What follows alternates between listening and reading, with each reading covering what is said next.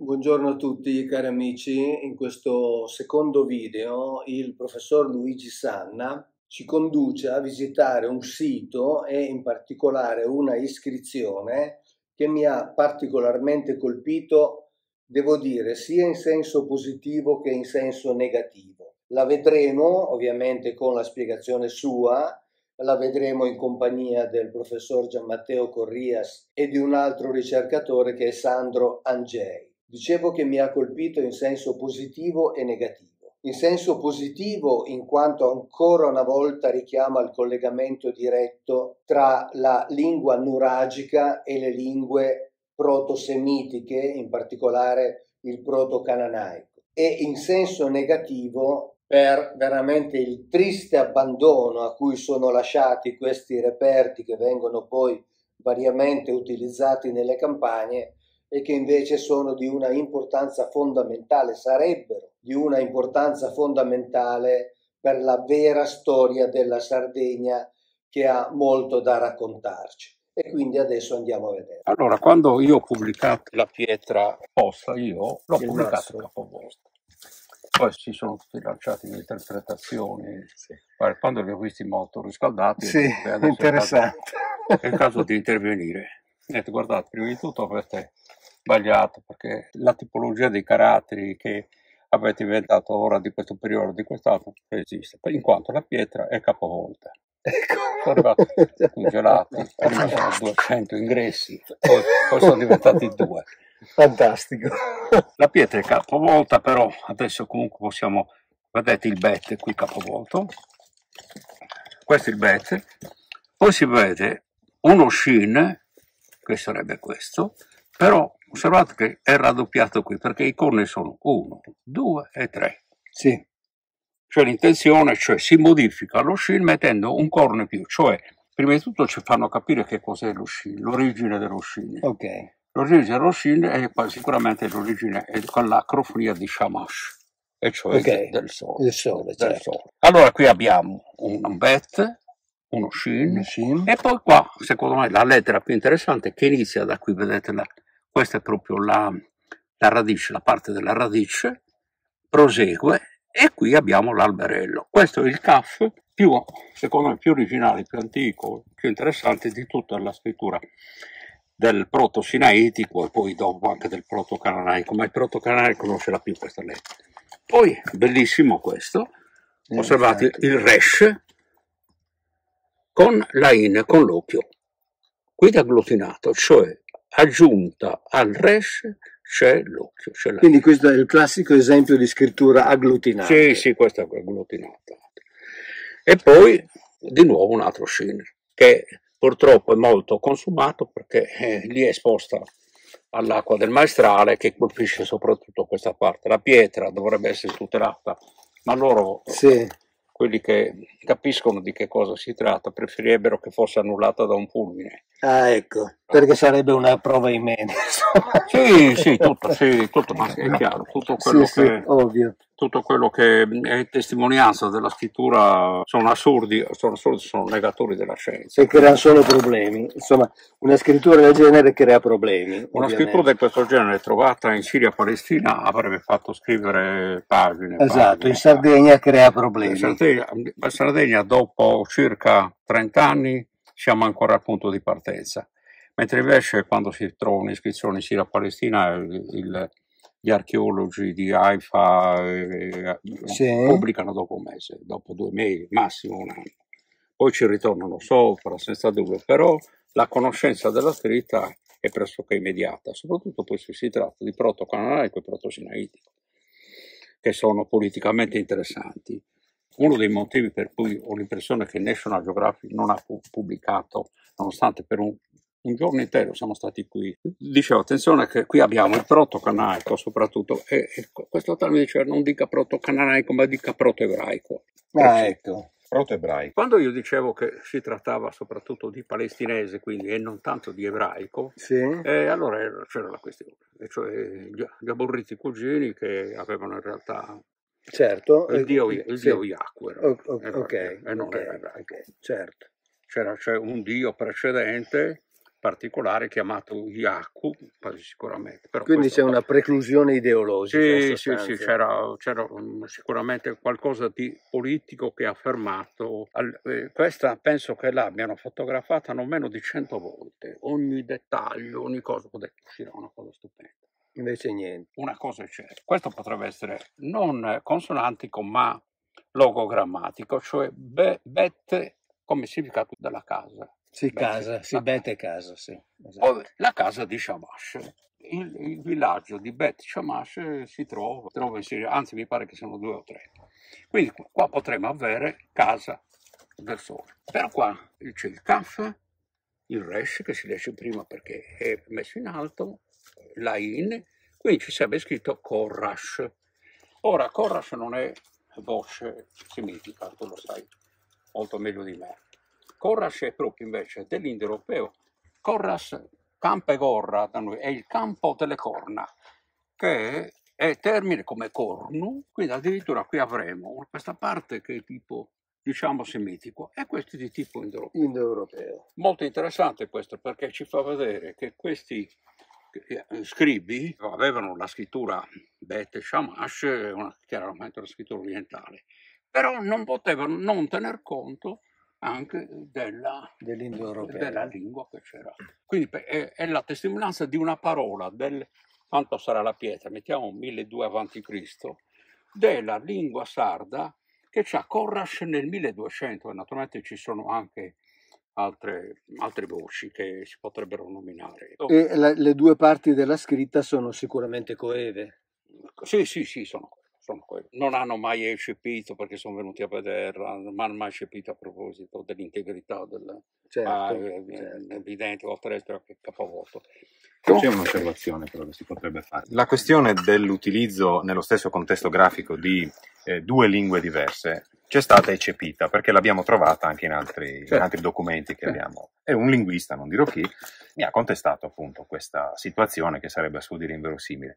In realtà io ho trovato numerosissimi esempi, per esempio, di combinazione di lingue diverse nel contesto delle stesse iscrizioni tra eteo-cretese e greco, ad esempio, e quindi non è così inverosimile che per motivi che diventa difficilissimo indagare. La scrittura è tutta in mix.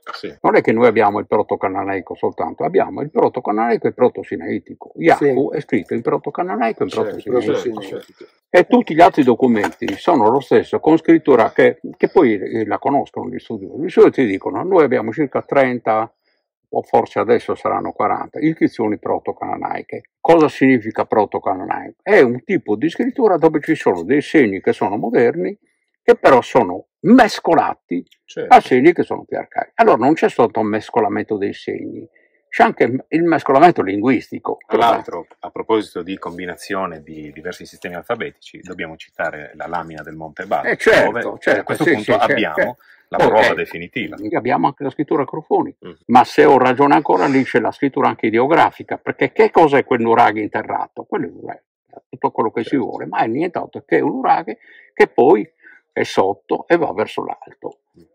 Che feconda quasi, un nuraghe sotterraneo, c'è là, sembra indicare proprio quello, cioè che in un certo periodo dell'anno il fallo vada in erezione e fecondi la terra. Vedo però che sta scomparendo, sta letteralmente scomparendo. Quasi non la riconosco più. Vedete che ci sono le corna anche qui. Il nuragico, l'iterazione è un modo come un altro per indicare l'eternità. Se io dico toro 9, è il toro eterno, perché il 9 non è nient'altro che una continuità, come dire, di un segno. Non so se avete visto, non riescono a capire il significato dei segni cosiddetti astiformi o puntiformi, dove ci sono questi segni fatti così. È l'iterazione del segno. Tu devi capire che cos'è il segno e poi devi mettere continuo. Se c'è questo, fallo continuo, ma fallo è toro. Quindi ti sta dicendo toro continuo. Allora avresti la spiegazione di una scrittura dove c'è, come dire, il 9 come ideogramma. Devi capire il valore di quel 9. E poi il significato del segno che si ripete. È come se io avessi croce 7, croce fino a 7, croce santa.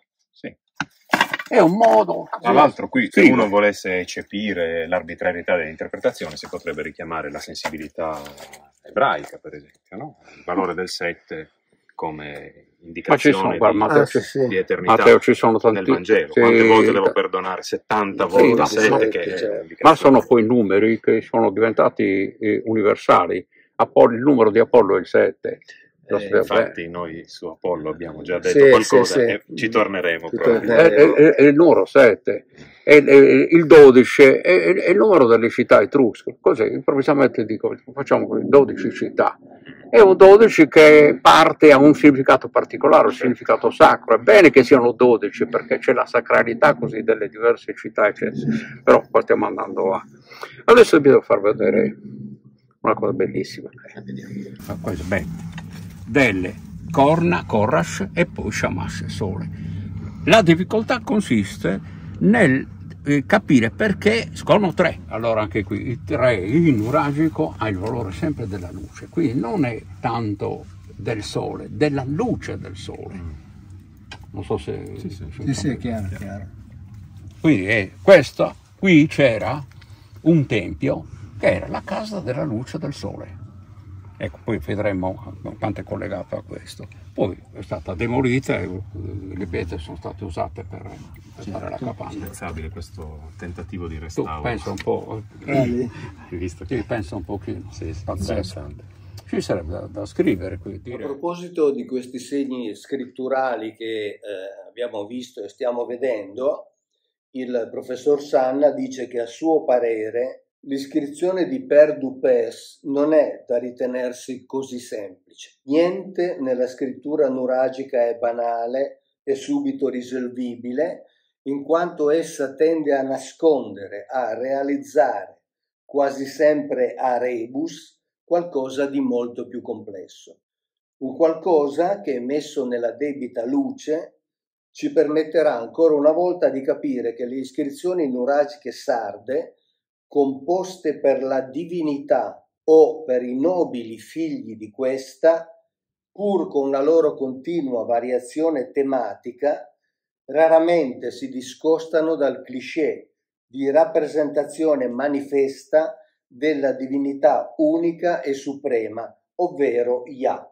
Quindi abbiamo ancora sempre questo collegamento con Yah, uno dei tanti modi per scrivere il nome Yahweh, nelle lingue semitiche e ovviamente nei siti del Medio Oriente, tema di cui abbiamo parlato più volte nei video con il professor Gian Matteo Corrias. Quello che stavo pensando di dire è che il perché di questa scrittura in parte semitica e in parte indo-europea, perché è una scrittura sacra, è una scrittura che deve rimanere nascosta, non deve essere letta da nessun uomo. È per quel motivo che è difficile da... sono d'accordo, ma Matteo l'ha ben spiegato quando ha parlato di Yahweh, cioè è una scrittura paradossale perché si fa di tutto perché non venga capita, non venga capita. E tutti invece che cosa succede? Che tutti si lanciano, ma questa scrittura, perché pensano che questa scrittura deve essere logica, deve essere come la scrittura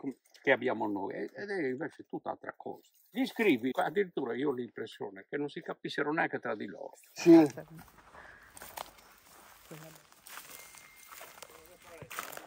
Due insegnanti coordinati mi fanno la telefonatica.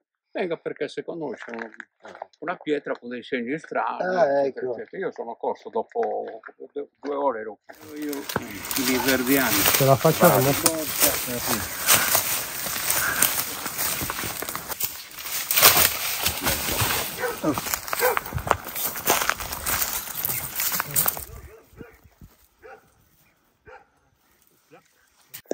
La scritta che ha molta attinenza con questo sito, quella capanna fatta con pietre riciclate di un tempio che stava da queste parti, non certamente lontano da questo sito. Qui ci sono 3 betili, uno è stato riusato per contenere dell'acqua, naturalmente, per innaffiare pare la vigna che c'era, o per le medicine delle pecore o per abbeveratoio, non sappiamo quale fosse il loro uso. Qua c'è una pietra tonda che qui, forse che proprio è la pietra tonda, era una pietra per i sacrifici. Vediamo adesso gli incavi delle corna. questi non hanno altra funzione. Quindi questi erano eretti a una distanza e questo era centrale. Questi ne ha 4. 1, 2, 3, forse ne aveva un quarto qui che però manca. Resta questo che vedi che ce l'ha uno, è visibile. Dobbiamo pensarne allora un altro qui, secondo me un altro qui. È uno più sotto, qua non si vede. Qui non si vede niente, però è probabile che ce l'abbia sotto. Ce l'abbia sotto, quindi in tutto sono 3. Allora, la somma degli incavi è di 12. Tanto per cambiare. Tanto per cambiare è il numero dei mesi solari, quindi qua c'era un culto del Sole. In relazione a questi betili traggo una considerazione dagli scritti del professor Sanna, ovviamente, e leggo testualmente: i 6 fori del primo betilo sommati ai 4 del secondo più i presumibili 2 fori del betilo centrale offrono una simbologia nuragica numerica scontata e del tutto sicura, quella del 12, a cui deve aggiungersi il 3, cioè i 3 betili, numero che funge, come si sa, per numerosi altri riscontri, da determinativo o da segno commentatore. Quindi si ha il comunissimo Yah, ovvero Yah, lui. E questo mi fa venire in mente quanto scrivono i rabbini sulla pubblicazione Etz Chaim della Jewish Publication Society, dove tra le tante interpretazioni possibili date al nome di Yahweh c'è anche quella che fosse la riproduzione scritta di un suono, cioè di quella esclamazione che loro pronunciavano quando lo vedevano arrivare. Eccolo, è lui. E quindi questo farebbe il parallelo con questa considerazione fatta dal professor Sanna sul determinativo finale di questa scritta. Cosa ne è di questo sito? Completamente abbandonato. Certo.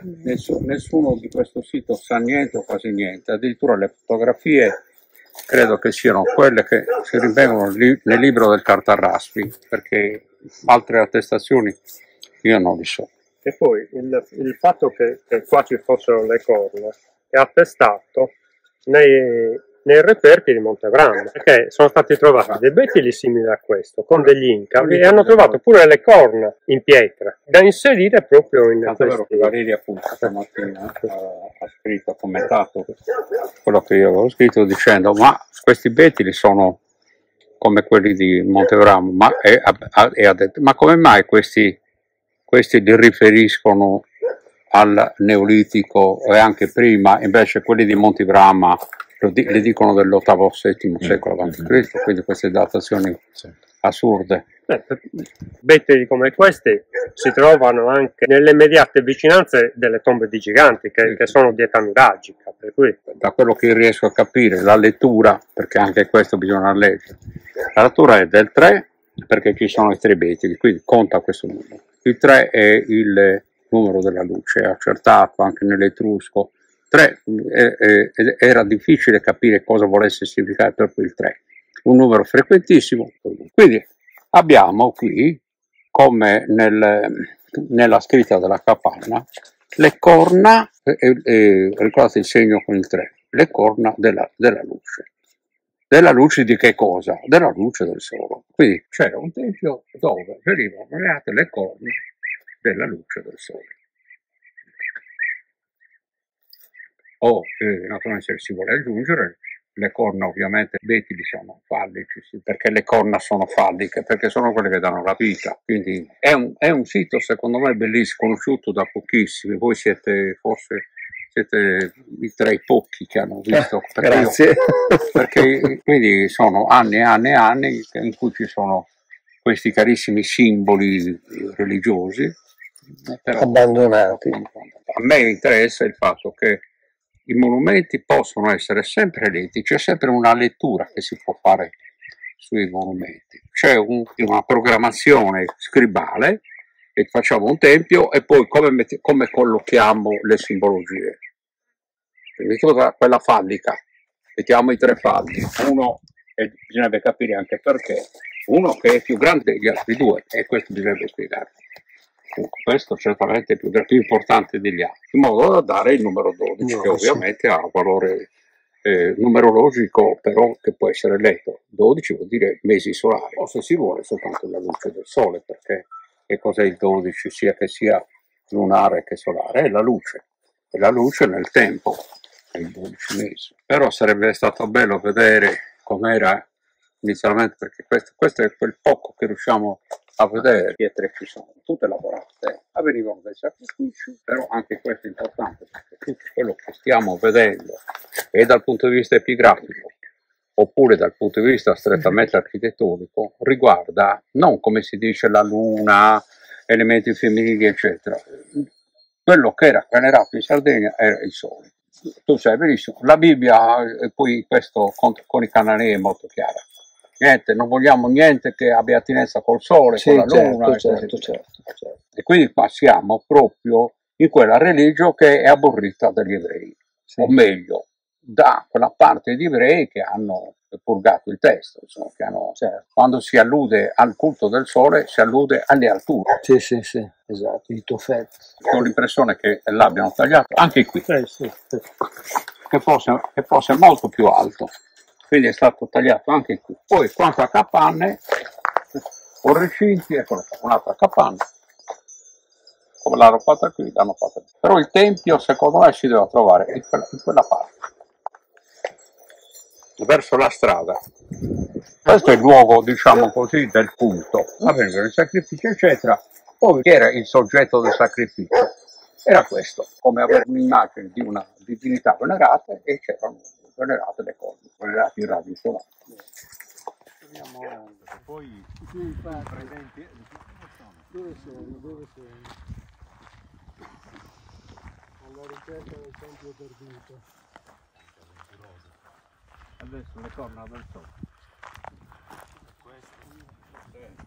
L'avete fotografata bene questa cosa. Se una scritta di quel genere, senza un'indicazione, senza il freddo. Esattamente.